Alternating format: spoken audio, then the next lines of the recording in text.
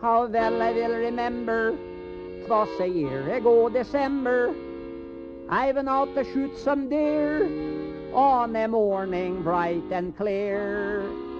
I went and shot the maximum the game lost would allow, 2 game board and 7 hunters and a cow. I was in the mood to trifle, I took down my trusty rifle and went out to shoot my prey. What a haul I made that day. I tied him to my fenders and I drove him home somehow, 2 game board and 7 hunters and a cow.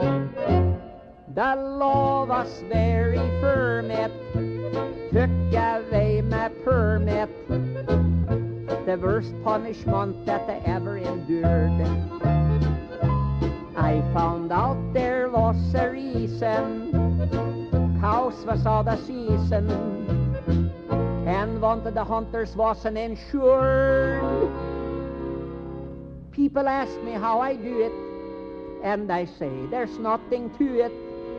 You just stand there looking cute, and if something moves, you shoot.